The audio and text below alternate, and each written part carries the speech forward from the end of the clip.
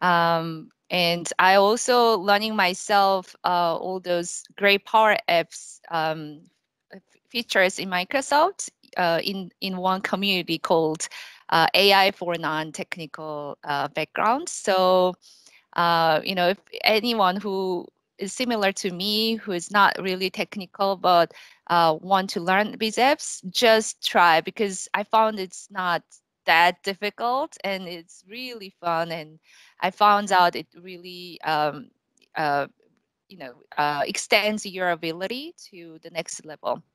So for today, I'd like to talk about why Microsoft invests in community leaders and how this community leadership can help your career.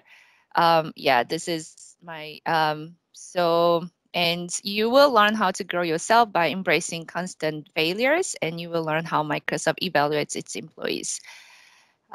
So during the presentation, welcome to leave your question, even though I cannot answer during this session, but I will try to answer after the session. First of all, let me introduce my team.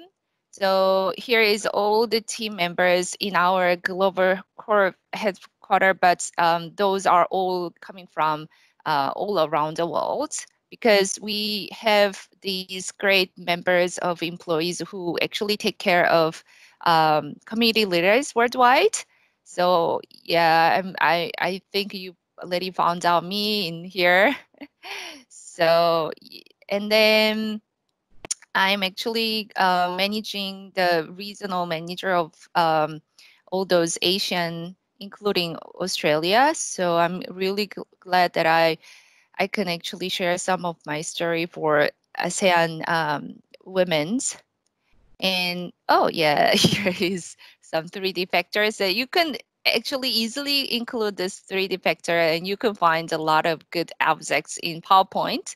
So just search through 3D, and it's actually every day by day, Microsoft is adding features of new updated AI features, and also these great features, especially when you are using Office 365, which is it's monthly about $70, which is really cheap, but you can try out the most recent technology of all AIs, which included in our Microsoft the services, not only for Power Apps, but also there are a lot of good features that you can try out to experience Microsoft AI features.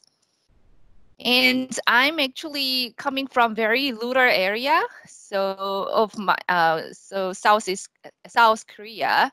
So I'm not sure how many people are familiar with South Korea, but some of you have experienced to watch some of Korean drama.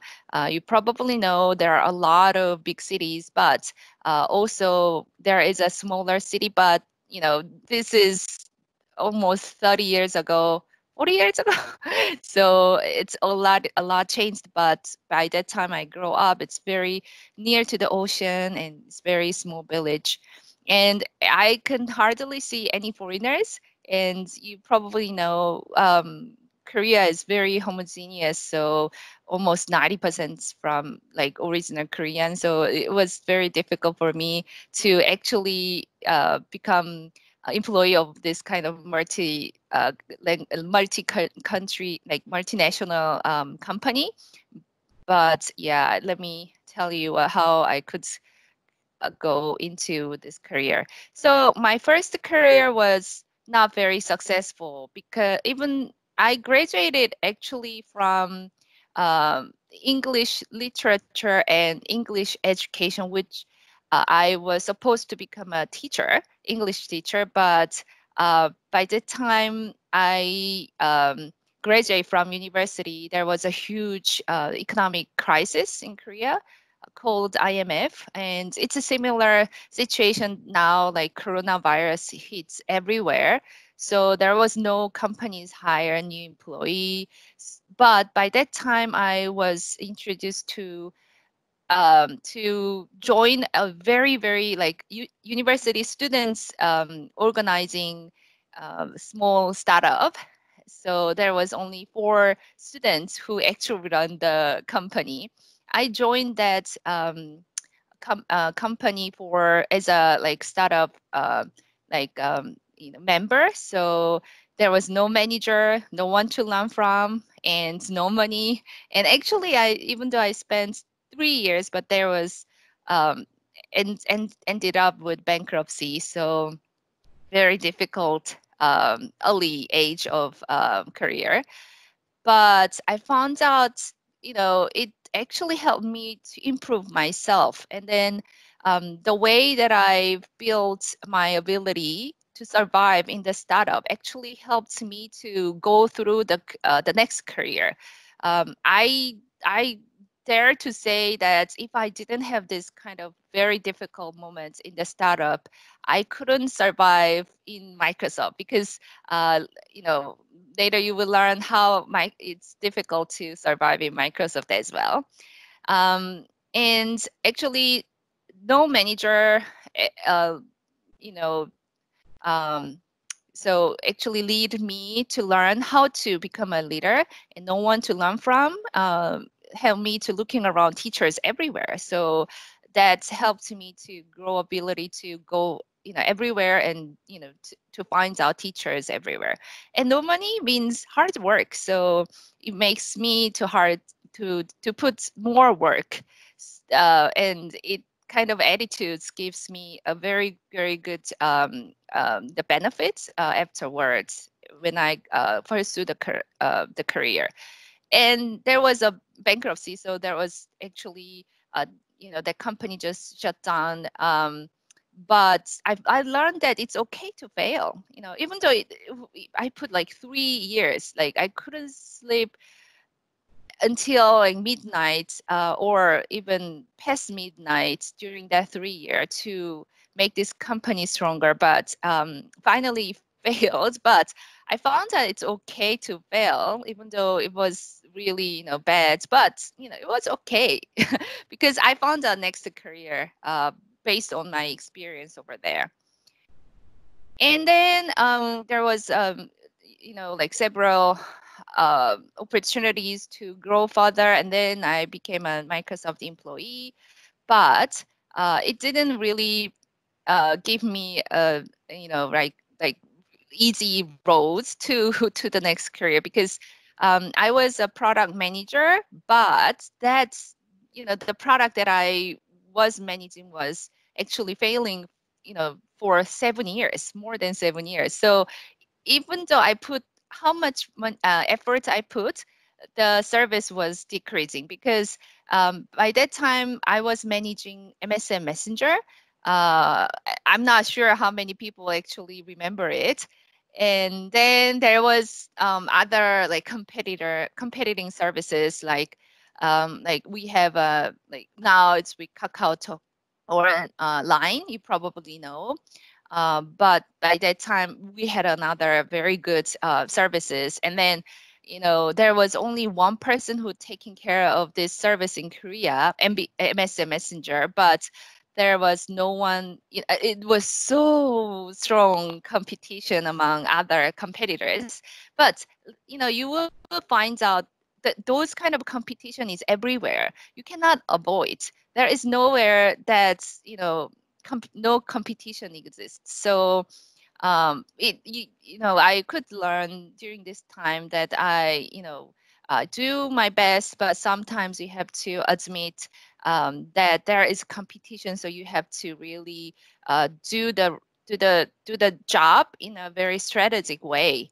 Anyway, there was also a lot of operational issues, hackings, and malfunctions.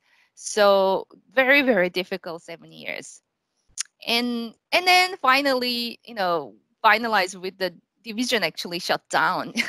Actually, those kind of instances happened a lot during, my 16 years career in Microsoft.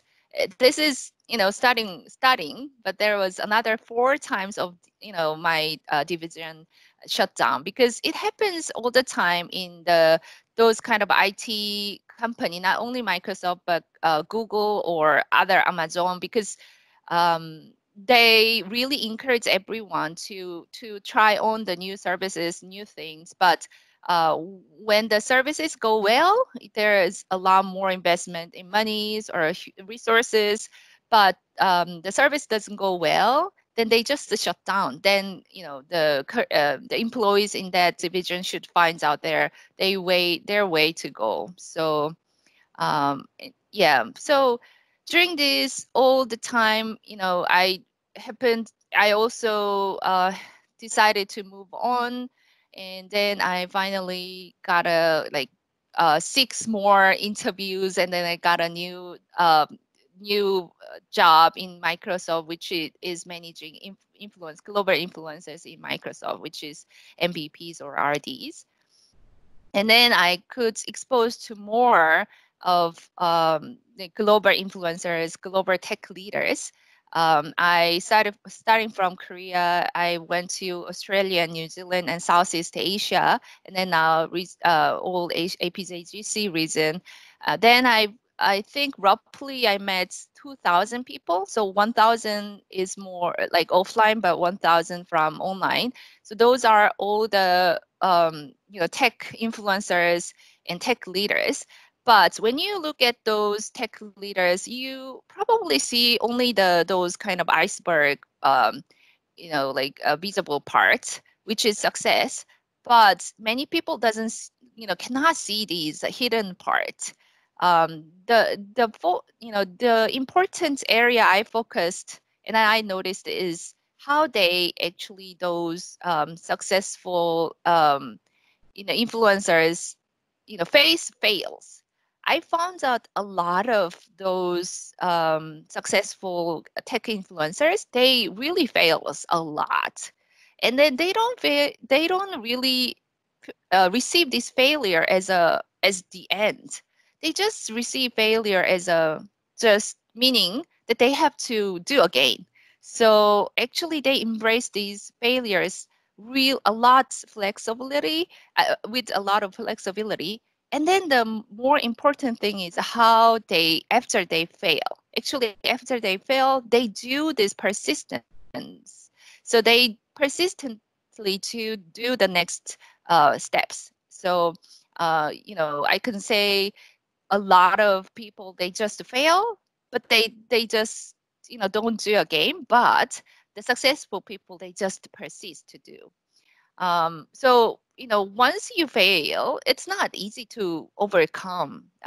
So you have to build other parts of the work. So like hard work and dedication and good habits. So that's something naturally comes up after you fail. So and then also for me, failure is not easy. So and then my first life, the career life, it's not easy, and there was constant failures. So I naturally developed a way to actually do my community. So like more like build my own tenacity and resilience. So how I actually build my tenacity and resilience is through the community, study through community. For example, for me, I didn't really study abroad during my early days, and also there was very small chances to face foreigners. So I actually had a like community who practiced their English in theater form. So you have to actually memorize a lot of good sentences for theater work. So, and then you have to practice all the pronunciations and those kind of things. And then I just continued this community study. And also I love to study, like I love like anything around Chinese, Japanese, like movies, cultures, because those are nearby. And I was so interested to learn. And then I actually joined this community and really enjoyed studying for like even though I was in a startup and which is really difficult, but I enjoyed those kind of moments that I study at the community.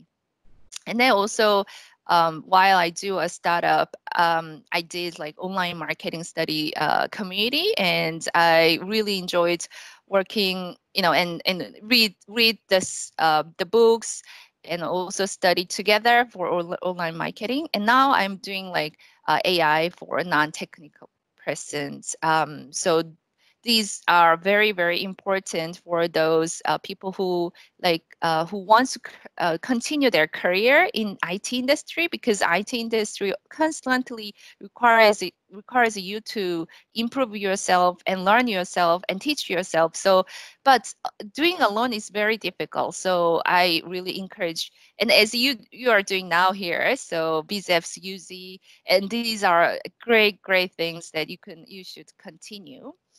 And then those study through community, it's more doing, like by contributing the communities. Like examples, if you are more introvert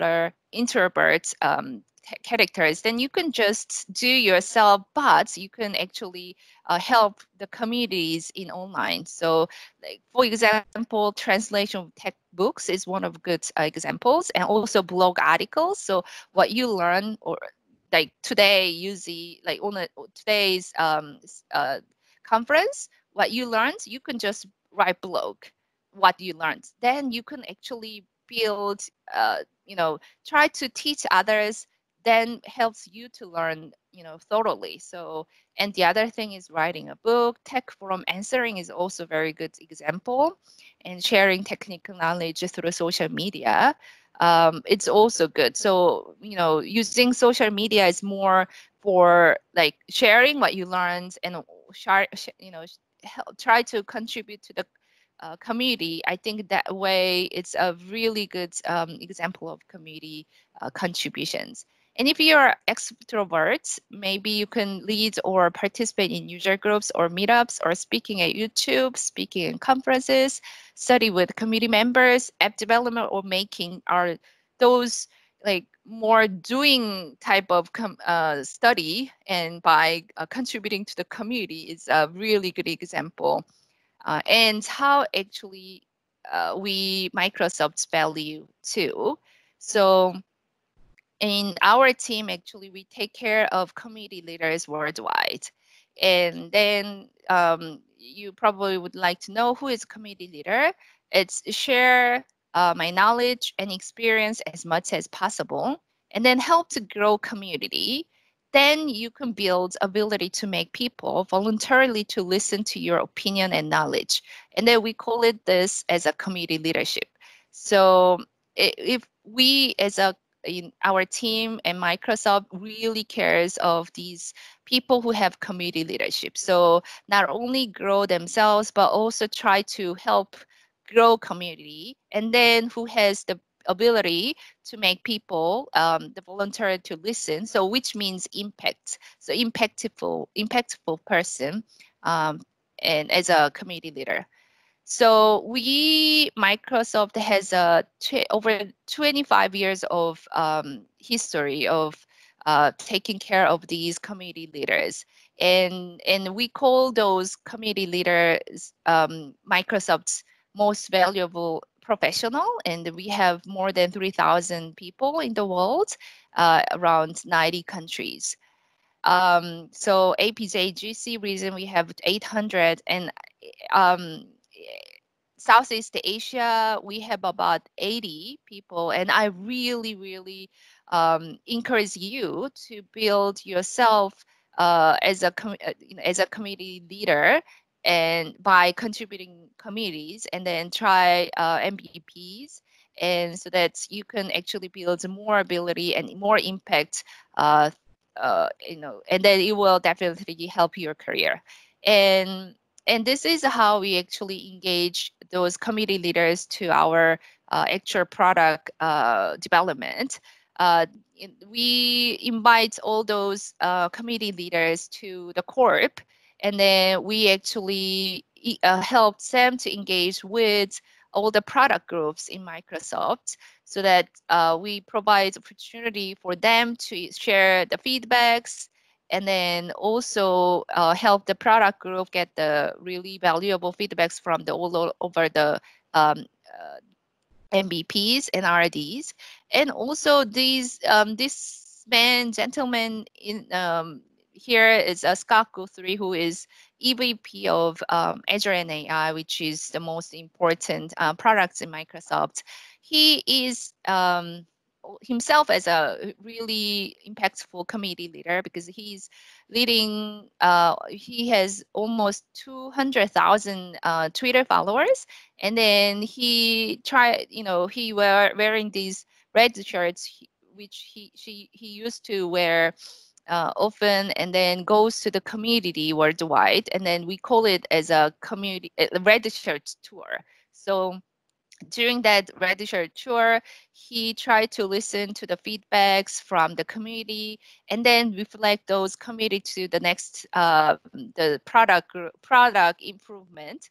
And then these are not only like events, but ongoing perspective, like direct letters or email groups, or we have a product group interaction as well. So constantly the Microsoft is listen to those community leaders' voice. And then as an individual community leader, there are a lot more opportunity to be exposed to the Microsoft product groups and also employees, so that more chances to become an FTE.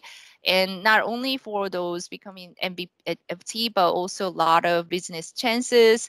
And then also it gives them great chances to build their communities, and then build their impacts stronger. So, and then also we provide a lot of opportunities for those worldwide community leaders to present on a big conference like Ignite Tour or Build, so that provides them an opportunity to grow further. So this is Ignite Tour, but we couldn't do this year in offline, but we did a great successful online online conferences. Here is the story behind why this community leadership became more important. So you probably know all, this gentleman and this gentleman. They are all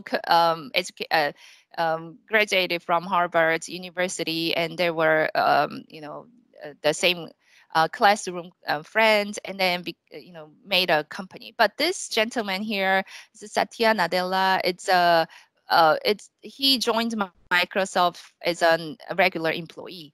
But once he became a Microsoft employee, I mean CEO, and he actually changed the whole Microsoft mission as empower every person and every organization on the planet to achieve more.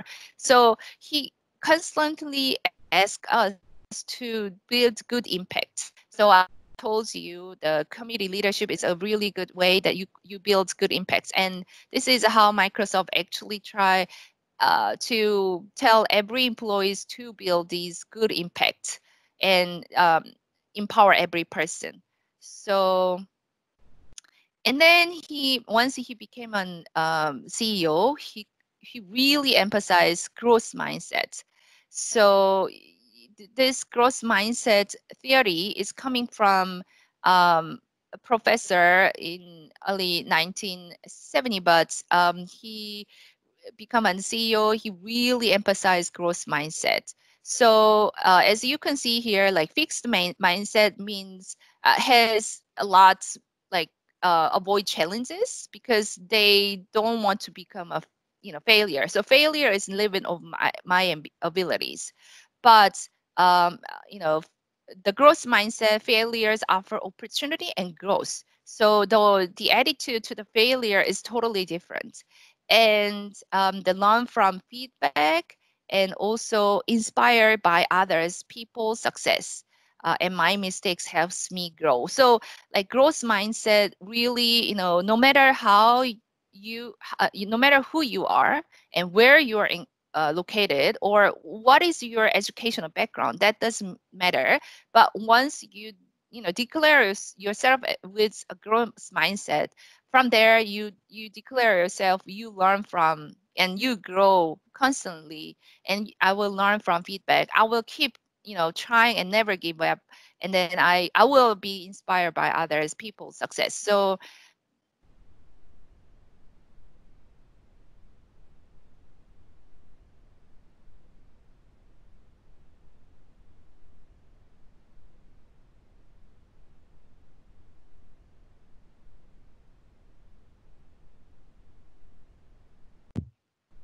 Hi, Soyoung.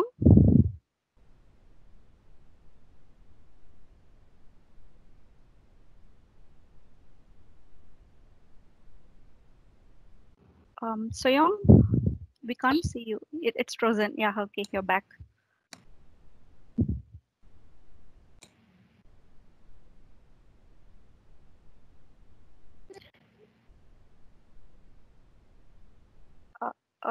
Uh, we can't hear you, Soyoung.